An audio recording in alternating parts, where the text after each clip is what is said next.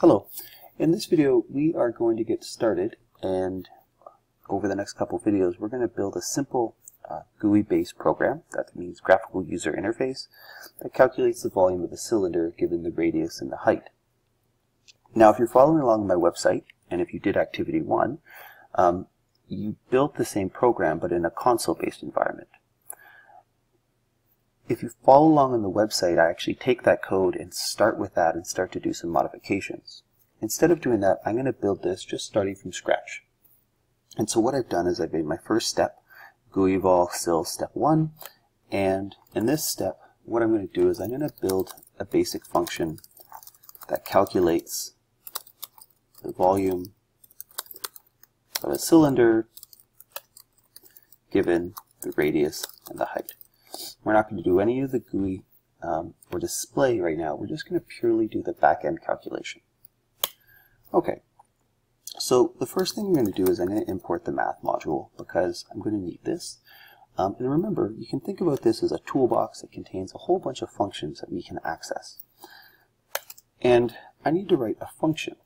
So a function, really simply put, a function is a small piece of code that can be called upon, and executed.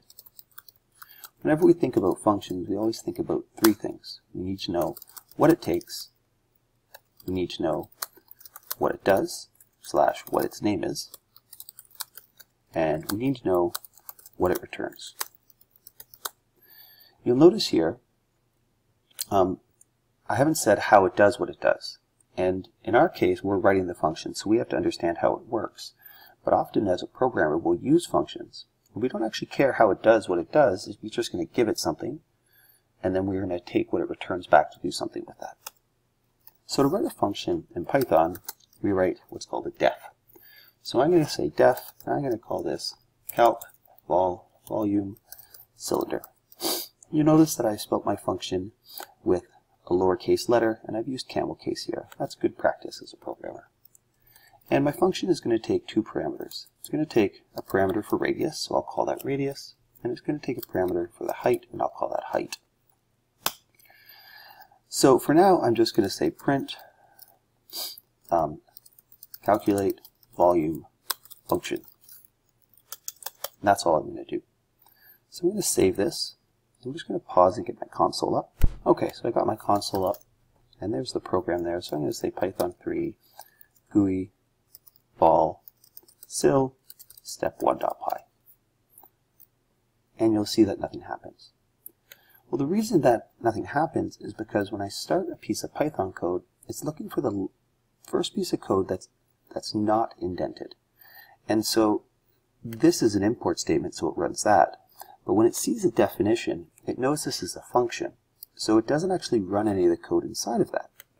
So if I come down here, I'm just going to print for now. I'm going to print a start program, and I'm going to hit enter a couple times, and I'm going to print end program. So let's save this. Let's come back in here, run it again, and sure enough, you see start program and end program, and nothing inside this function is run. And that's because I haven't called it, or how we say invoke it. So what I'm going to do is I'm going to invoke this function, or call the function. So I'm going to write the name of it, calc vol cylinder, and you see it right there. It's auto-completing it for me, and it's a function, so I'm going to put 2 brackets there. Now you might notice I've made a mistake, but I want to purposely make this mistake here. So I'm going to save this, come back, run it, and I get an error.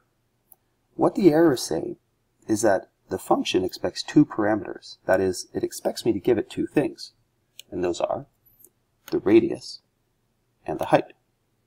And you'll notice that I've given the function nothing. So I'm going to come in here for now, and I'm going to put a 3, 4. And what that means is that when I invoke this function, the radius is going to get the value 3, and the variable height will get the value 4. So if I come in here and I say print radius, and I say print height, and I save this, give it a run, we get, sure enough, we get start program, calculate volume function, 3, 4, end program. So let's trace this. So I start my program, it works its way down from the top. It says, oh, print start program, so it prints this out. Then it invokes the function, so it comes up here, and radius gets set to 3, height gets set to 4, and then I print calculate function. I print out the radius, which is 3, I print out the height, which is 4, and then when I'm done the function, it goes back to where it was called from, which is here, and continues on, so I print end program. So, now let's actually do our calculation. I don't want my function to print anything, so I'm going to get rid of those print statements. And I'm going to write a simple if statement. And I'm going to say this: if radius is greater than or equal to 0, and height is greater than or equal to 0, we're going to say the volume is equal to math.py. So we're going to access the math module and pull the pi constant out of there, times pow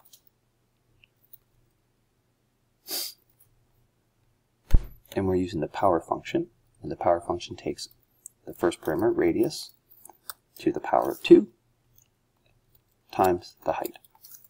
So I've calculated the volume there, and then I'm going to say volume equals, and I'm going to round the volume using the round function, and I'm going to pass it the volume and 2. So the round function is going to take the volume that I calculated and round it to 2 decimal places. The round function returns the value that's been rounded and puts it back into volume. Now, I'm going to put an else here, and for now I'm just going to say print that data. So let's just save this and let's take a look at what happens.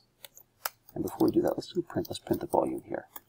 So we'll save this, let's come back, I'm going to clear this, and run it, and notice I get 113.1. Because what's happening is I run the program, it passes a 3 and a 4 into radius and height. 3 is greater than or equal to 0, that's true. Height is greater than or equal to 0, that's true. And so then it calculates the volume, rounds it to 2 decimal places, and then prints it out. If I change this parameter to be -3, what will happen now is this condition will fail, and it will run the else. And let me show you that. Bad data. Now here's the thing about functions. I want the function to actually go and calculate and generate this value, but the person calling the function should decide what to do with it.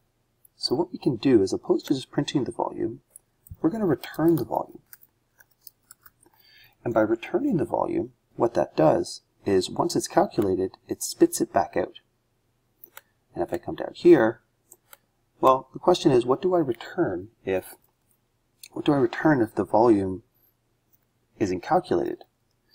Now, what functions often do, and this is a common thing with programmers, is they'll return -1. And the reason why we'll return -1 is because what -1 is a clear way of indicating that the function hasn't calculated the volume correctly, because of course the volume can't be -1. So let me give this a save, and then let's run it.